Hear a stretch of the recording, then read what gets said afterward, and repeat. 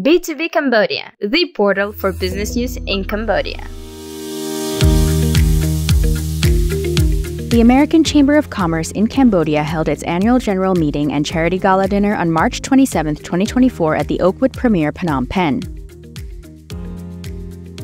Welcome to the American Chamber of Commerce annual general meeting. We came into this year with a focus on a few key areas: improving the value proposition for membership, focusing on member benefits, focusing on member tiers, providing relevant content and programming of interest as told to us by our members, and inviting members to our ministry engagements.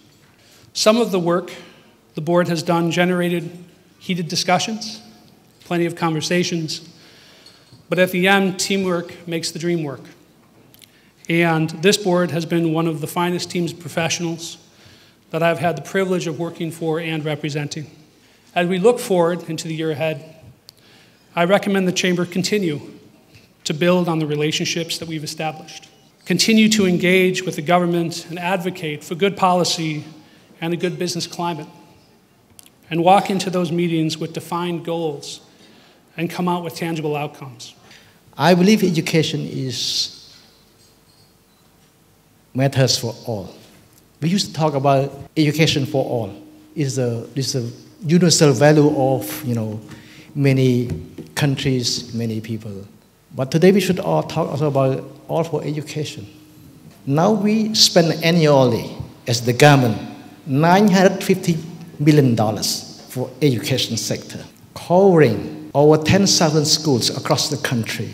So why don't we work together in partnership to build a strong program for education?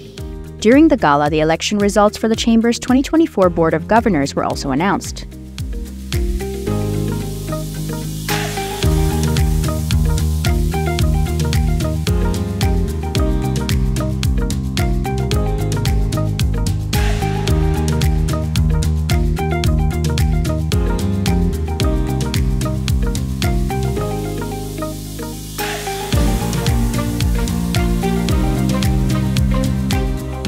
We spoke with a longtime member of AmCham to get some of his reflections on the event as well as on being a member of the Chamber. After many years, I've known AmCham, being part of the platinum member, on behalf of Watana Property, Watana Group. I think the event is, very well arranged. The event is a lot of meaningful for the members, always some new experience and new takes, for us members to take on. And like today's topic was about education, and I think it's a very relevant topic, to be discussed among all the members and the board. Watana Properties, if you may, we focus on a number of key business industry, running from real estate, banking, industrial, retail, consumer good, beverage, and hospitality. Our client is not only local, but from many countries: America, China, Europe, everywhere. Watana Property is a Cambodian-owned, 100% Cambodian-owned business, right? We want to connect our business with all the American business.